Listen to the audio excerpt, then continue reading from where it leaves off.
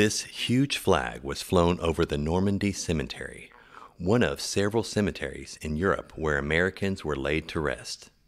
Unfortunately, due to the high number of casualties and the logistics involved, many of our fallen service members were unable to be returned home for burial.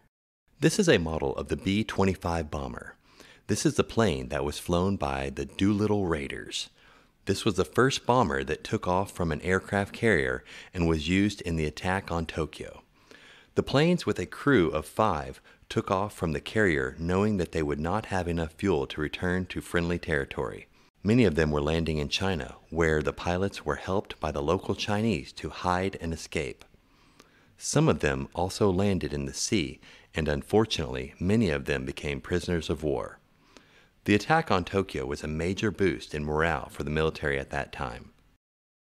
Shown here are some of the history and photos captured as Perrin Field was being constructed. In these display cases are hundreds of items of memorabilia from the service period of Perrin Field and Perrin Air Force Base. Included you will find tools, newsletters, building signs, and many personal items. All these artifacts have been donated by service members who served at Perrin or by their families. What was living like for Army Air Corps members in 1941 when Perrin Field was being constructed?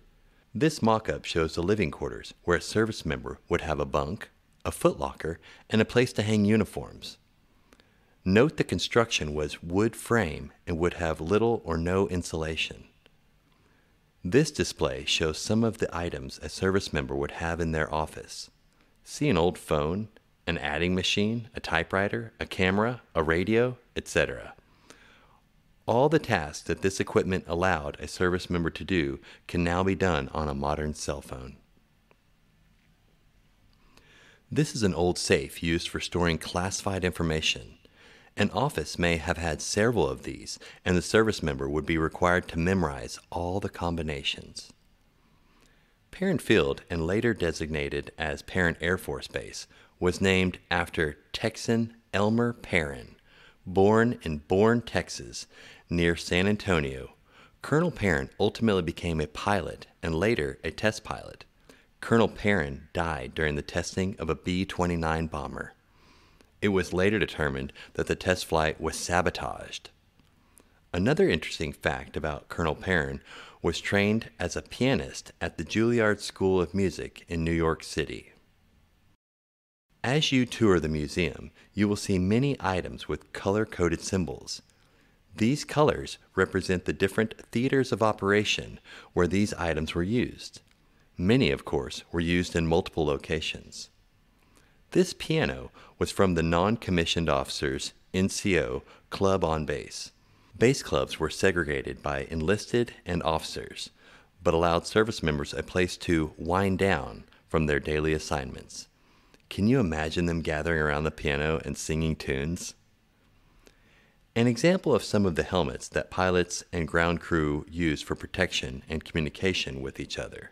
Note the evolution over time. Today's pilots will have helmets with heads-up displays and optically directed commands. This door came from the guard shack at the main entrance to Perrin Air Force Base. Someone was wise enough to keep it as a memento and later donate it to the museum. The P-51 Mustang. This aircraft is an American-made long-range single-seat fighter and fighter bomber. It is one of the aircraft flown by the Tuskegee Airmen. It was used during World War II and the Korean War. It was retired from use as late as 1984 and is often seen in the air shows today. Over 15,000 were produced and hundreds still fly today. The plane originally cost around $50,000 and today would sell in the millions of dollars. Active duty and former military visitors to the Perrin Museum are encouraged to place a pin on the map showing the last or current duty station.